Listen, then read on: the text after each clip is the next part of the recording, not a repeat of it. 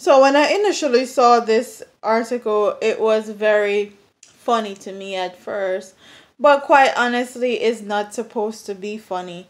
And it's crazy, crazy the stuff that these JCF officers do, and they think they're never gonna get caught. We live in 2018, technology up there, okay? And this article says a young police constable has been placed under a probe only a day after he reportedly graduated from the Jamaica Constabulary Force training school and was to officially take up his position on the Nation Street as a full-fledged member of the force. The cop is under investigation in connection with the theft of a laptop. Yeah, that's where your whole career if you want a laptop. Not even 3/4 your salary. Yeah, that's where your career for. Reports are that on Sunday, May 12, a software developer of a Kingston 8 address visited the Central CIB office in Kingston and requested the assistance of the police to recover his laptop. The software technician reported the item was stolen from his car on Friday while it was parked on the compound of Sovereign Shopping Center in St. Andrew. And that he had reported the matter to the Mantilles Corner Police Station, which covers the area where the laptop was lost. Police were told that the software technician had managed to track his laptop to the 96 Orange Street in downtown Kingston, hence his visit to the Central Police Station. So the man, then he have his laptop in a car, left a parking lot, and it disappeared. He go put in one police report saying laptop lost. Then he installed the software and it tells him that it's at the 96 Orange Street in downtown Kingston. Wow. Acting on the information, reports are that a team of officers accompanied the complainant to the location, and during a search, the laptop was recovered at the premises that was being operated as a shop.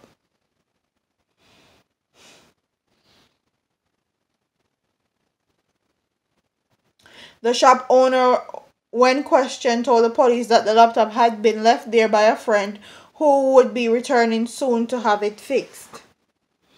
Shortly after, the person who the shop owner spoke about turned up at the establishment. I saw.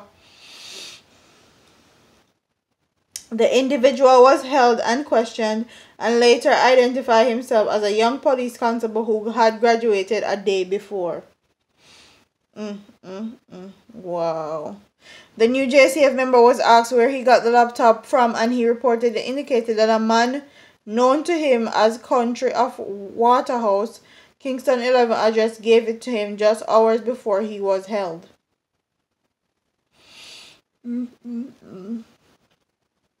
The investigators, acting on the information provided by the police constable, ended up apprehending a man in Seven Hills, Bulls Bay, St. Andrew, who reportedly goes by the moniker, and the young police had given the investigating team.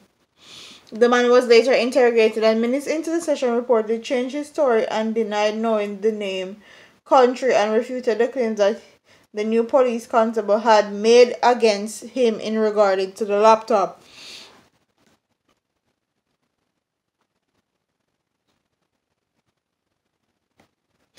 The man claimed that he agreed when the police constable made the request, but later changed his story when he found out the seriousness of the matter and made the decision to speak the truth. Well, reports or statements have since been recorded from all parties, and a formal probe has been launched into the matter. So this matter is under investigation. So the boy left him laptop in a him car, somebody thief out. It's either the police thief out or somebody else thief out the man when claim thiefy. We go by the name Country. Give it to him. him carry go at the place, the shop, for fix it. When he took it to the shop to fix it, the guy that actually lost the laptop now have him tracker in him laptop and track it to the establishment and bring police with him. So when them go at the shop, police and police link up. It's crazy. Okay? Crazy. First of all, they just take one laptop from somebody you don't know like that. Honestly, me would never. But that's neither here nor there. Because the laptop can be stolen, all of that.